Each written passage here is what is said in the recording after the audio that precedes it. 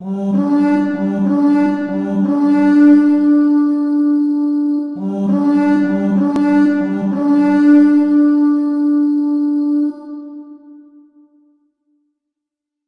my brothers and sisters of the Order, welcome back to the Order, and yes, we are going to go into another video on said the American Revolution. And yes, for this American Revolution month, we are actually going to be talking about the Turtle Submarine. Now, many people don't actually understand the history of the Turtle Submarine, but the Turtle Submarine is probably one of actually the first submersible type, underwater vehicles that were ever used for warfare, and of which it was designed by the United States military. Now, during the early colonial period, America didn't actually have, any type of military vessel to go up against the Great British military. So they had to think outside the box. And that is actually where they actually came across a, new design, especially created by none other than David Bushnell, who of which created the said turtle in order to destroy the British military. The turtle actually measures up to 2 meters in length. Now, this design of vessel was actually manufactured to, attach a bomb to the said, underneath the said, naval blockade. Which, it was a brilliant idea, yes, but the problem is how they plan to do it. Now, one major thing is the fact that the turtle only had 25 to 30 minutes of air, which that is not that much time given into the general type form, so it mostly had to be towed into place in the middle of the night.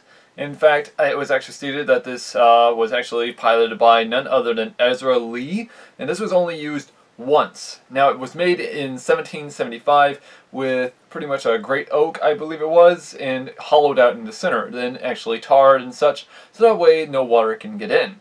The design was impressive, and as well the idea was impressive. Problem is how it was to work. One major way we can understand is that when it came to the time and period on September 6th of 1776 in New York Harbor at 11 p.m., the attack failed. Major reasons for this is because the HMS Vulture, that of which the turtle was meant to hit, it had copper sheeting underneath the ship. Now, many of you might wonder, Templar, why would a ship need copper sheeting? Kind of obvious. You don't want to run your ship aground and end up damaging the wood. So they had to pretty much invent that type of design. And mostly only military ships were known to have it. Problem is, the United States at the time couldn't exactly get this one through. And the major problem with this design is the fact that, one, this was before battery operation power, meaning that 30 to 25 minutes of air you pretty much only got around 15 minutes of air due to the fact of you having to operate everything, the propeller and as well the drill system, and of which the only way to get back to air is if you had to go up, and that is where the major problem was. However, it is stated that the bomb did go off.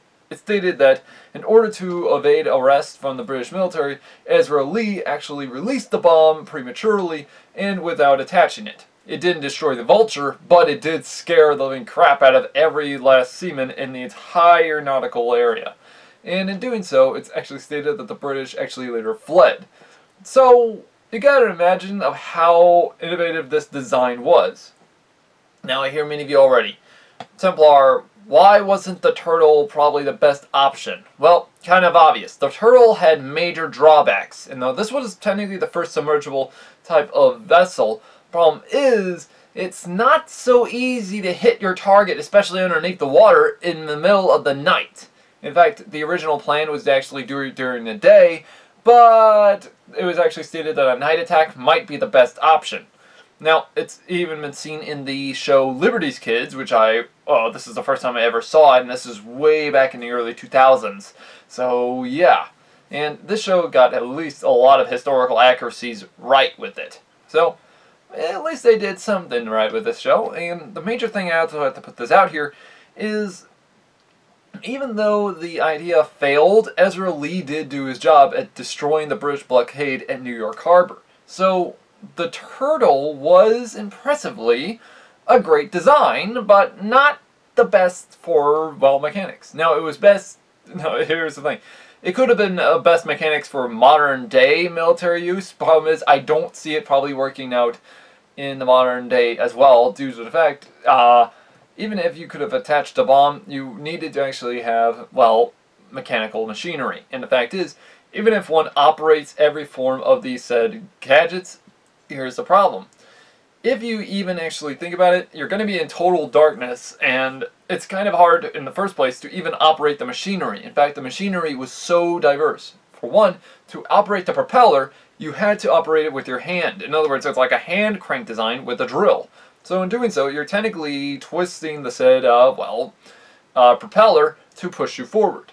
However, that's the major point to it. The propeller should have been in the rear, not in the front. Now, then there was also the fact on how to steer the ship or a submarine, and that was with the said pedals. The pedals was meant to go left or right with each press. So if I was going to go left, I would press the left pedal to actually go to the left.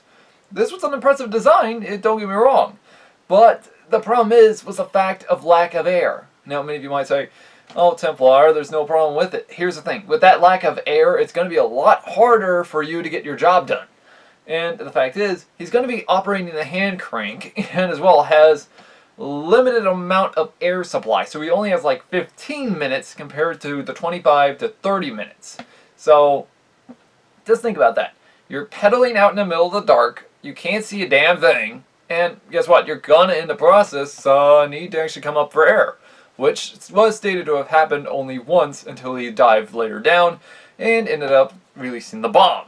However, the bomb was never actually attached to the said vulture, so we can understand why. Now, though, that's the major problem also. The two type of hand crank systems was with the propeller and with the said drill. So just imagine how hard this was. You had to try and navigate your way underneath the said ship. So that's not going to be the easiest thing to do. And due to the fact that that copper sheeting get in the way, it probably is what stopped the said ship from ever being, well, destroyed. So, in truth, the Turtle was a good design, except for the fact that modern inventions of the time kept it from being destroyed. So, still, we gotta understand, though, that the Turtle was an impressive design, but it was also not an impressive design. Now, I've actually seen many people around the YouTube community try and recreate these said turtles and such, which is a good design. However, we have to understand we don't want to be inside this thing for one major reason. The bomb system attachment was actually attached to the said strand. It's almost kind of like how the HMS Huntley was made. If you don't know what the HMS Huntley was, it was a Confederate-style submarine that was the first successful submarine launch ever in history. And this was used by the South to destroy the Union blockade, and there was more than one of them. And instead of doing the whole drill system, the South designed it for a ramming system to penetrate through not copper, but iron-style type of, well, sheeting underneath the said ship. So just imagine what might happen if, technically, this design was used more rather than the Turtle design. So you can understand of how impressive this was even still to this day. So entirely, we have to understand that the Turtle was an impressive design even still, but the creator, David Bushnell, should have actually, well, thought this one through entirely before he started to use it. Now, even though the plans were entirely given to George Washington, and such, it was a great design, he stated, but there were major flaws to this design entirely. So, yeah, there were so many design flaws. But still, though, you can understand that this was kind of the best option they had, rather than losing their entire fleet. So, yeah, America kind of thought this one up, but it may have been the first submarine, but it was not the best. But anyways, guys, if any of y'all have any inventions of the American Revolution that I should cover, please let me know in the comments below, and I'll be happy to get to it. Anyways, guys, also have a happy 4th of July, and click that bell button, and also click and subscribe, and as well, also check us out on Facebook, so that way we can stay tuned for more. Anyways, guys, it's been Templar. Have a great day.